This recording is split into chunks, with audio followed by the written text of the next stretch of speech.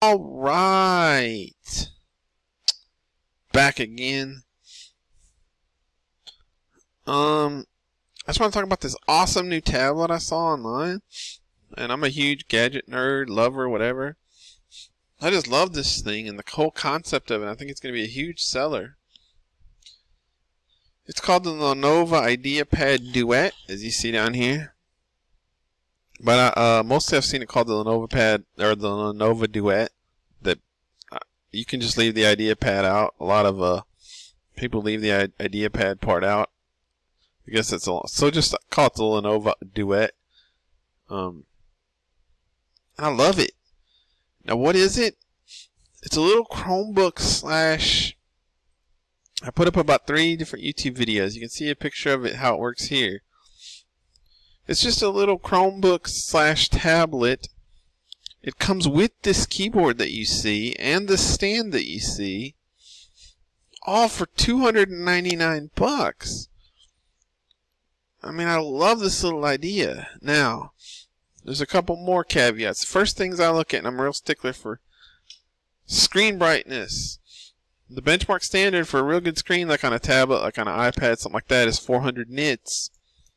And most people probably don't care, and they're just like, oh, that screen's bright enough at around 250 nits. That's pretty standard for like an average, boring Joe Schmo laptop.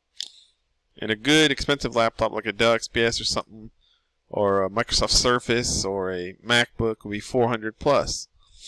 Usually about 400. So the 2 things I was really concerned about when I saw this thing was what kind of power does it have? I figured it'd come with a crappy Celeron. And what kind of screen brightness? Screen brightness is 400 nits, I've come to find out. Now this thing isn't out yet. People haven't reviewed it. There's either hands-on from where it's CES time, which as you see January 6th. And then today it seemed to be a flood of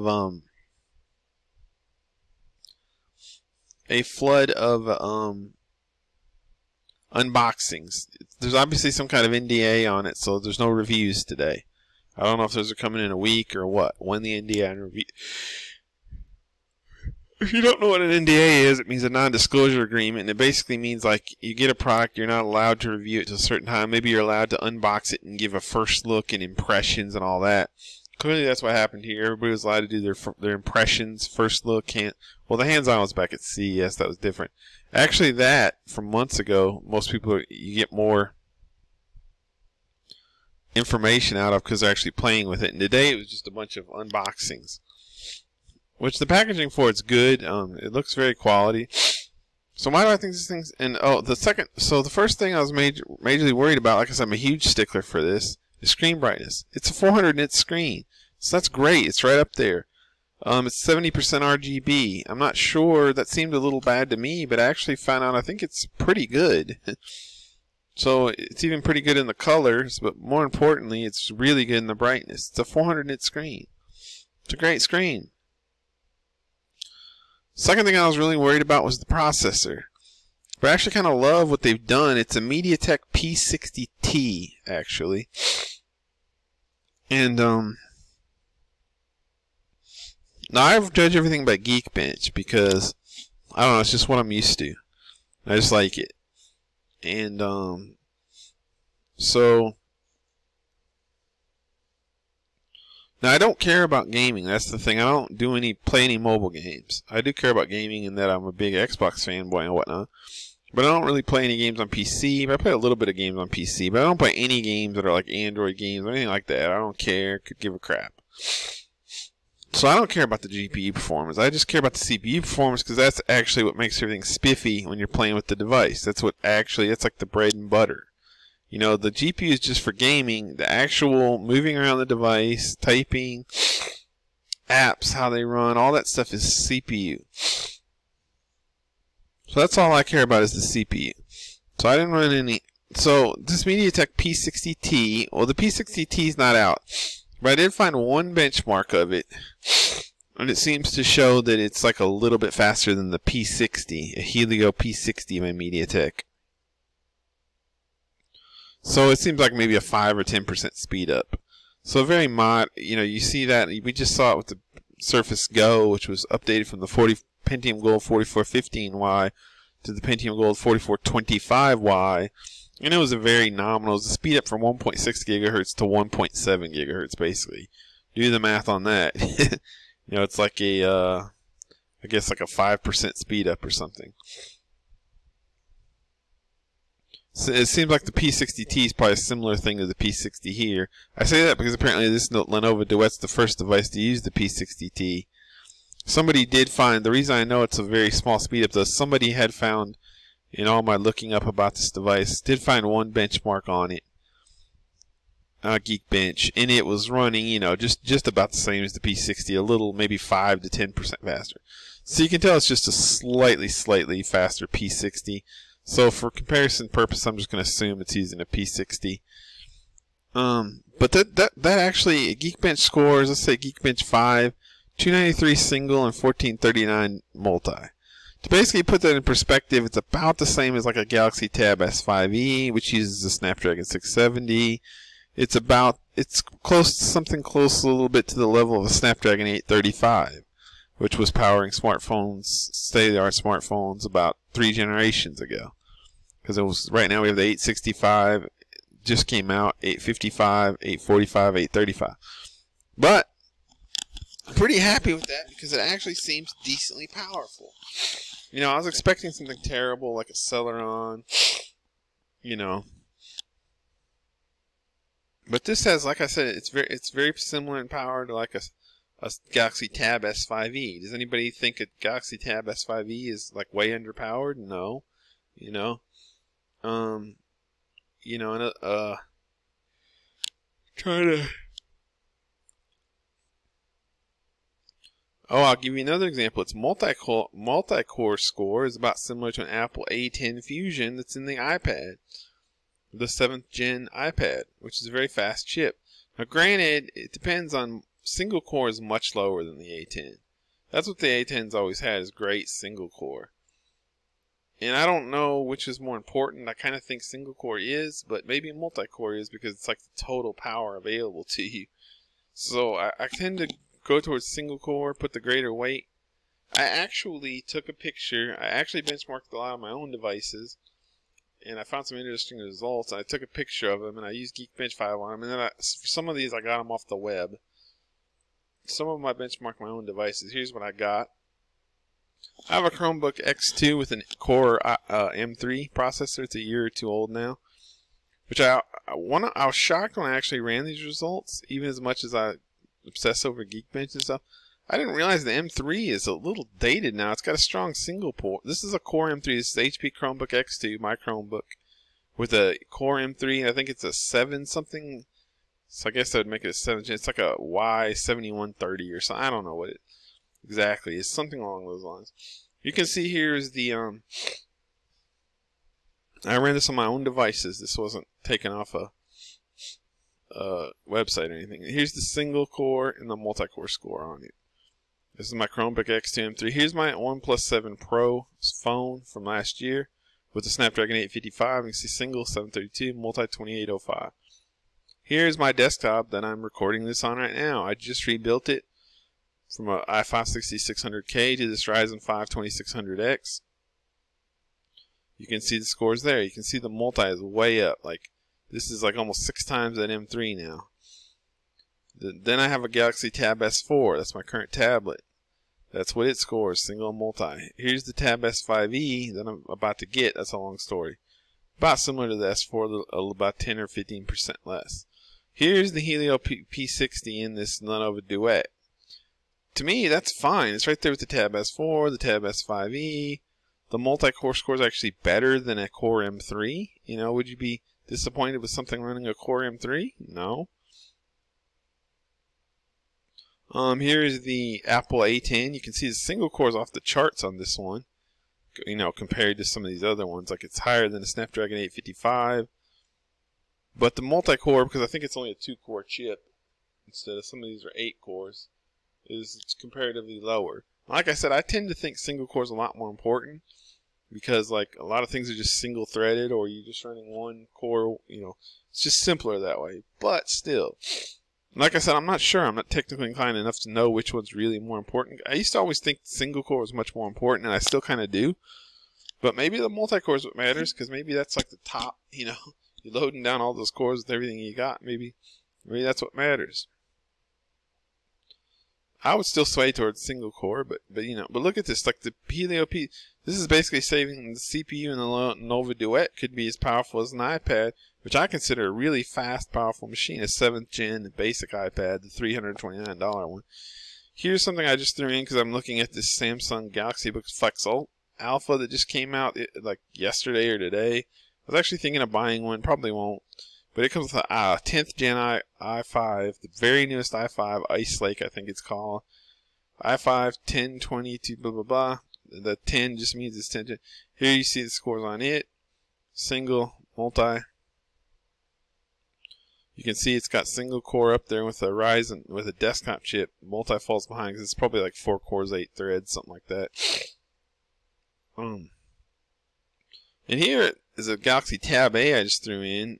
And it performs like lower than all these other ones, but actually not bad.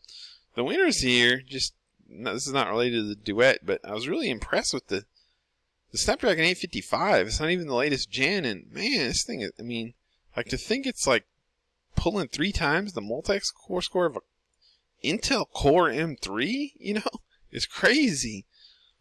You know, or compare it even to an A10, it's getting almost as good as single score scores, but it's doubling the multi-core score. So I was in it, you know, even the newest 10th gen i5, you know, it's not too far behind in multi-core. And this is the Snapdragon 855, it's not the 865. And I was also pretty impressed with the Galaxy Tab A, the 2019 refresh by Samsung. It's pulling pretty respectable scores there compared to, let's say, a Tab S5e. Now, the screen is much weaker, but hey.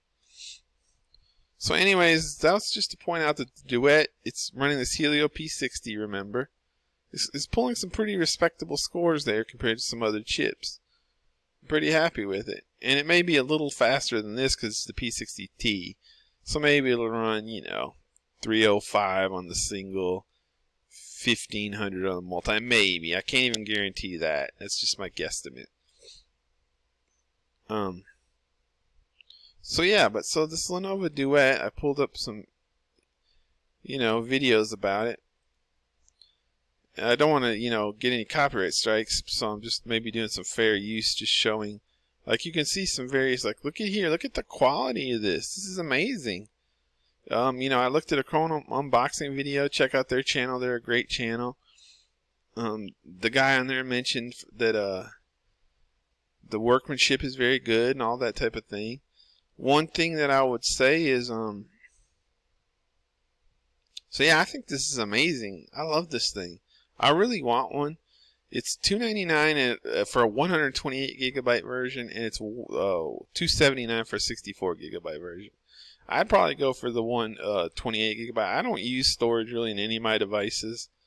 I mean, even my desktop, you know, they might as well be all Chromebooks or cloud books for all that I use storage. I just don't. But you may. So for the extra $20, I probably would spring for the 128 gigabyte version. Then on the other hand, part of me says the extra 64 gigs of memory would be utterly worthless to me, so I might as well save $20. So I don't know, but like I said, my inclination would be either about the same price, get the 128. But yeah, I'm so impressed, and I think this is such a fantastic idea. I think this is going to take off in a huge way. I think that other manufacturers are going to copy. This almost reminds me, you remember the netbook craze? I'm old enough to remember that so many years ago. Which was basically that people made a big deal out of, for a while there was a thing called netbooks, which were like little laptops, and they faded away. They were very popular for a time. To me, I think this category of device right here could like be the next netbook. I mean, this is big, in my opinion. Another thing I've really noticed about this device is people have said, I checked the weight. One of the things is I have one of these 2-in-1s, the Chromebook X2 I mentioned, where you can pull off the screen and use it as a tablet. Pull the screen off the screen. But you wouldn't really ever use it as a tablet. It's chunky, it's heavy, and I'm the first person that'd be like, oh, shut up, it's not. But honestly, like once you use a Galaxy Tab or an iPad or something that's like real thin and light, and then you try to go back to like a Chromebook X2 or one of these 2-in-1s, they're chunky. Like a Pixel Slate, I've heard is the same way. A lot of people were comparing this to the Pixel Slate favorably, saying this one is a much lighter as a tablet. This one, though, I Googled the weight, and it's like 1 pound. And then I Googled the weight of the Tab S5e, and it's like 0.88 pounds, I think.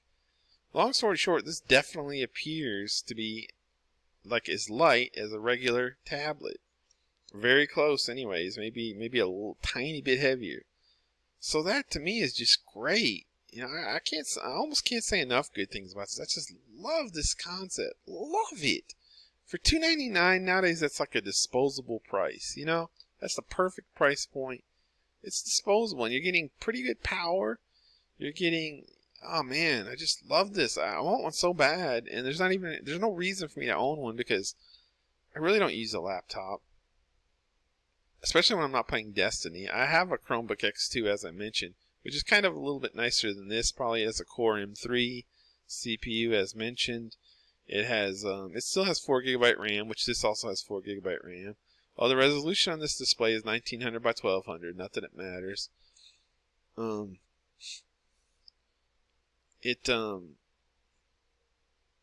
was I on about with my, oh yeah, I have a Chromebook X2. I don't really use, when I'm playing Destiny, I use it a lot. Because I'm sitting there in my living room playing Destiny all the time, and I'm referencing all these like Reddit posts and stuff about whatever I may need to look at, how I need to set, maybe videos, So I use it when I'm playing Destiny. When I'm not playing Destiny, which I haven't for like 3 or 4 months, kind of quick cold turkey. I don't really use my laptop much. It's in, it's on my coffee table, but my Chromebook X2 laptop, and I also don't like how that thing is kind of top heavy. I kind of wish it had a traditional laptop form factor, but anyways. And I got a tablet, the Tab S4. I don't really use it much. And I'm about to trade it in for an S5e because it's got a little scratch on it. That's a whole other story. I'm stupid for doing that because the scratch is tiny and I barely notice it, but it still bothers me, so I'm trading it in. But, so yeah, I have no use for this thing. I've got a good tablet. I've got a good Chromebook.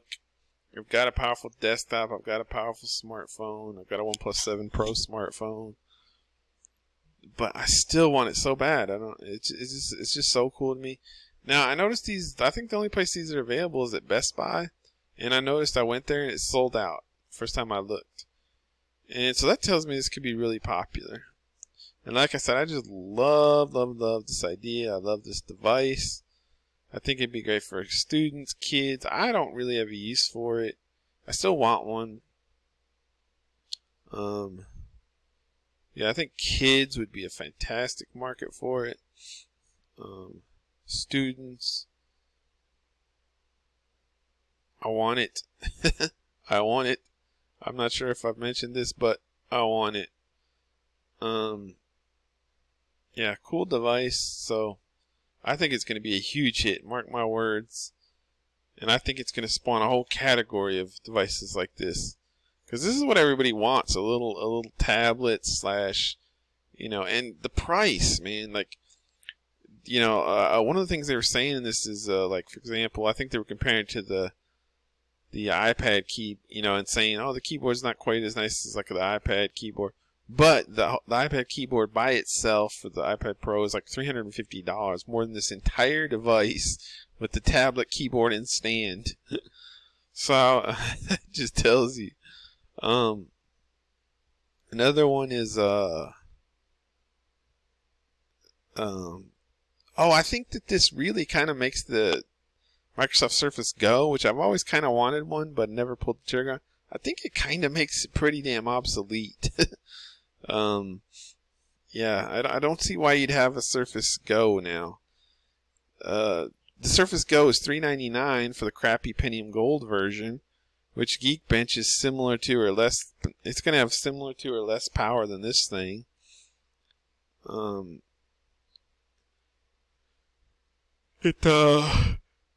It probably has a somewhat. It says it has a sharper screen as far as resolution, and I would guess that the screen on the Surface Go is a little nicer. But you know, this is still a nice screen. And then it has both have 4 gigabytes RAM. But you're talking for the Surface Go is $399 for the base model with the Pentium Gold chip. And then it has the keyboard is $99. So to really for the model and the keyboard together, you're talking $500. That's for the lowest one. They're selling a Core M3 version, but to me they just priced it stupidly. It's $629, I think, for the Core M3 8GB RAM version of the Pentium Go. Then you got to add another $100 for a keyboard. You're talking $729. You know, for that price, you can get an awesome laptop or something. Why would you want a Pentium Go or a Surface Go? You know, I can get this like the Samsung Chromebook or Flex laptop for like $850. You know, $829, $100 more, and it's like way nicer with a freaking ridiculously nice screen. You know, I don't see the value proposition in Surface Go at all. You know, maybe if they knock couple $100 off the price and so forth, it would be attractive. But yeah, this just makes the Surface Go. I think it used to have some value, but now at this price point, this thing kills it in my opinion. It's $300, $200 less. You know, it's like damn near half the price. And what are you missing? The screen, like I said, the screen and build quality on the Surface Go are probably a little nicer. That's about it. The operating system. Now, that's a big one. Now, if you need Windows, you're going to need the Go. But that's going to be. But I don't see very many people needing Windows anymore. And I'm a Microsoft fanboy. But and then on top of that, like you know, between the Chrome OS and Windows, it's kind of a catch-22. Like some people might need Windows, but just as many people might prefer to have a light, you know, always updating, trouble-free OS as to have Windows, you know, this clunky thing. And the Pentium Gold and the base level Surface Go is not powerful enough to really drive Windows, would be my concern. Windows is a little heavier operating system. You know, you need more power to drive it. This thing can run it like a MediaTek or something and still probably be spiffy. You know, and whereas, yeah, so I think this kills the Go, and that's going to have a real problem selling now, in my opinion. People have some of the review or first looks have mentioned that like this is going to be like a second device. You know, you're not going to want this as your main device. It's not going to be the chipset's not powerful enough for like heavy work. Not that you'd probably be doing that on a Chrome. This is going to be more of a content consumption / secondary device. You know, I guess to your desktop or a main laptop, whatever that may be. And I agree with that. I think it's very slated to that. You know, and another thing is like a 10.5 inch, I think, or I think it's a 10.5 screen. Those are pretty cramped. You know, I'm familiar. You know, that's something like a Tab, a Galaxy Tab or whatever. So you're not necessarily going to be wanting to like do a lot of heavy work or anything on these with this cramped screen, kind of. You know, but I mean, for what it is, wow. I mean, I really like it. I like the MediaTek. Even the MediaTek chip really kind of gives it like a personality or something to me, you know. Just rather than just another boring Snapdragon of some type, you know. Yeah, I really like this idea. I think this is great for kids, students. $299, you know, buy one.